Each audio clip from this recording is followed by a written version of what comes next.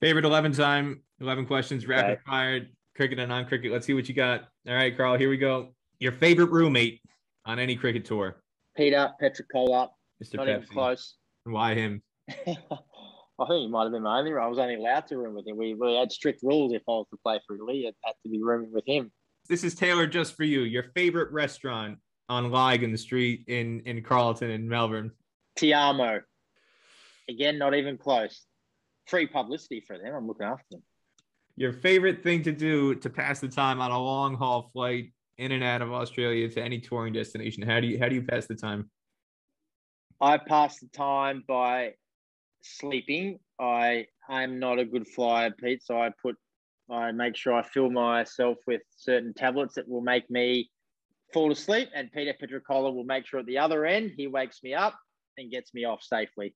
Your favorite cricket ground anywhere in the world that you've been to, either as a player or as a fan? SCG Sheikh Zayed. Oh, you got to pick one. Come on, you can break the tie. Sheikh Zayed. Loved it there. Loved the experience there. Your favorite cricketer of all time? Goodness gracious, that's put right on the spot there. Steve Waugh was my idol. I loved him growing up. I was waiting for you to say yourself. You're eligible. Come on. Yeah. Close. I thought about it. Your favorite non-cricket athlete of all time? Oh, there's so many. There's soccer players, the Divine Ponytail. I don't. There's Cody Bellinger's my modern day. My modern day great at the moment. He's the one I'm checking on every day. I wake up seeing what he's hitting, and a $150 is still not getting it done. But He's struggling, man. You might need to call him up, give him some advice. I know. I might Mookie Betts, Cody Bellinger.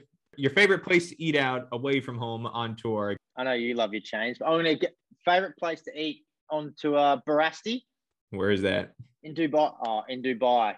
That's bad from you not knowing that. Nice little easy eatery in Dubai when you go there. But which part of Dubai? Is this in the marina or is it somewhere else? It's down.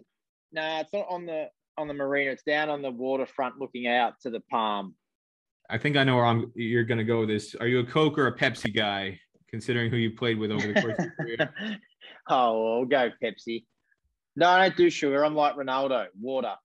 Your favorite pizza topping? And this is not an Italian question. I ask this for everybody on the show. Your favorite pizza topping? Yeah, I was going to say, it's stereotyping. Oh, the margarita, like an authentic margarita, hands down.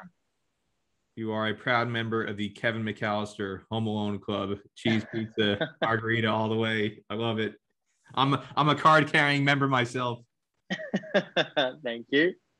Favorite movie of all time? I'm not a big movie person. No, I'm not a good movie. I've watched The Hangover the last couple of nights. Does that count as That is a movie? I don't know. Counts. Yeah, it's not my favorite.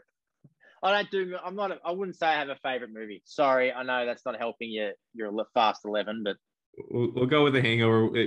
It'll be acceptable. Last question: your favorite show to binge watch when you're stuck in quarantine or stuck somewhere else? Yeah, without it being Ted Lasso, I'm into at the moment. Loving that.